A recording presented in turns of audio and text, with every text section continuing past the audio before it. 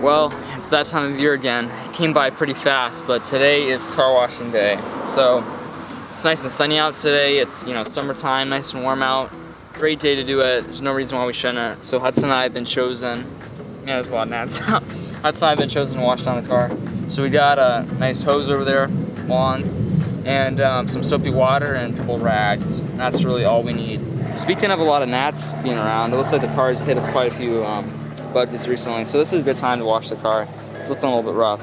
But thankfully us boys are pretty proficient at washing cars. Over in Indonesia, where we grew up, when we were out in town and stuff, you know, there were no car washes, and so us boys had to wash all the cars. So we've gotten pretty good at it over the years, but we also enjoy it. It's kind of a fun thing to do on a nice sunny day out. Get a little wet.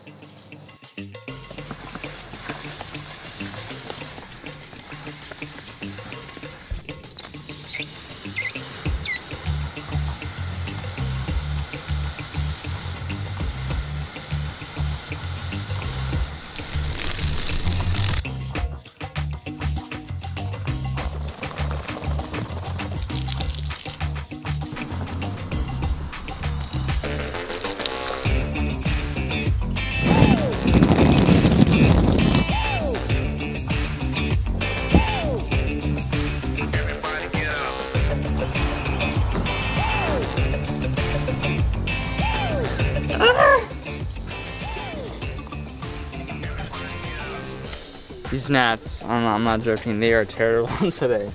There's like millions of them. They just follow me everywhere. You can't get them off me. I can't shake them. When us boys wash cars, the position everybody always fights for is hose man. That's always the funnest job, because not only do you get to spray down the car, but you always get to accidentally spray down your brothers as well. You guys come over here, I'll show you a trick real quick. If you're washing a car with a limited amount of people, what you can do to save water is just pinch it over like this, and then fit it under the wheel of your car while you're washing it down. So if you're a one-man car washing guy, you can just put the hose under there, save water, scrub down what you need, and then hose it off again. This is a really neat little car. All of us boys really like it. But it has a really cool story behind it, actually. It used to be my great-grandmother's before she passed away. And she came to live with my grandma and grandpa here in Niceville a couple of years back. And she was getting to the point in her life where she was getting older, and she didn't really have a need for a car. Grandma and grandpa pretty much took her to all the different places that she needed to be. And so she decided to give it to us boys, which was a huge blessing. And it really filled a neat niche, because at that time, Morgan was about to go off to college, and so he needed a car. And so it was just a really neat way that the Lord blessed us that year. Anyways, and so, as you can see, we're trying to take good care of it, washing it down today. But it's done a lot of good use, and it's seen, you know, Morgan through driving, Hudson through driving, and Kian and I are on the way. So, yeah, really nice little car. I think it's really amazing how over and over again in the Bible we see God's faithfulness and His willingness to provide for His people.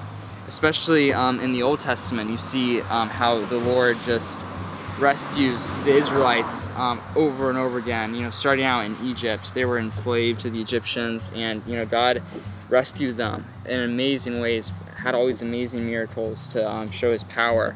And then also throughout the Old Testament, the Israelites are either under attack or they're in bondage to other nations. And the Lord again shows His faithfulness and providing for them, and He always makes a way. And so I've seen that many, many times in my own lifetime. And this car is just one more example of that, how the Lord always provides in abundance. And so that's something that's been really cool that I've been able to see in my lifetime, especially growing up over the field. God always just in amazing ways was providing for my family and showed His faithfulness, so that's really cool. And not only did God provide for His, you know, chosen people, the Israelites, He also provided for His enemies even. The Bible talks about, you know, if you love your family and your friends, you know, what does that mean? But if you love your enemies, then that's really something. And God does that himself by, I mean, not just stuff like food and water and stuff like that, but, you know, every single sustaining breath God gives to people. And so we take that for granted all the time. But I think, you know, one day, probably at the consummation of the ages, you know, everybody's going to realize all the different times that they took for granted the gifts that God has given us. But by far the most amazing gift that has been bestowed upon us is that God sent his only Son, Jesus Christ, to die for the sins of the world. That is truly the greatest provision.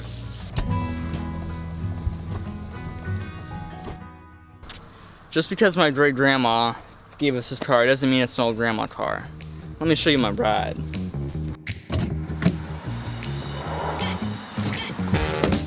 So I can't drive yet, but when I do, it's gonna be pretty groovy.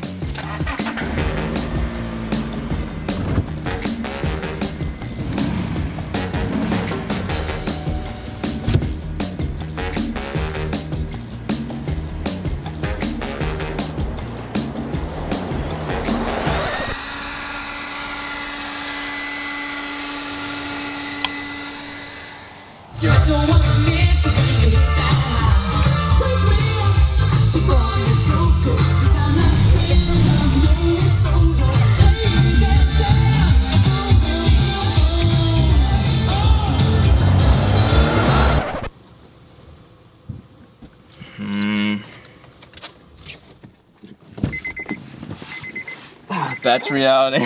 Yeah, come help out. It's okay. I'm waiting on Hudson. We're gonna play a little match of badminton. And when some people play badminton, it's kind of just, you know, ding, ding, ding. But when us boys play, sometimes it can get pretty serious, so the war's on.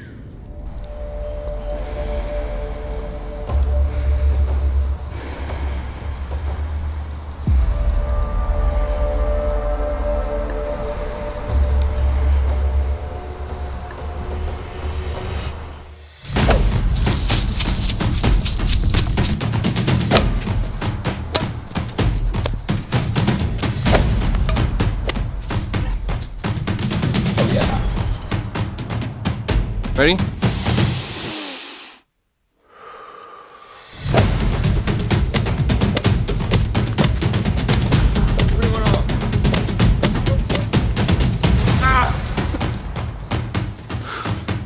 Good job. 23.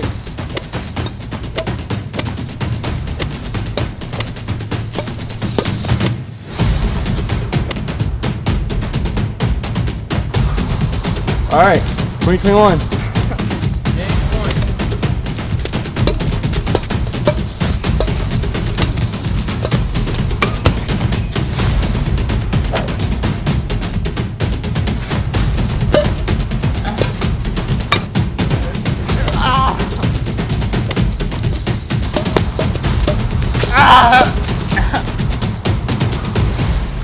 I beat you. Good game. Good game, my son.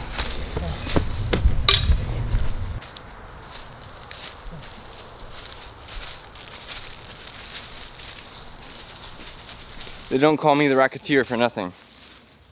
It's a good game. Stay in the grass. Victory again. Stay in the grass.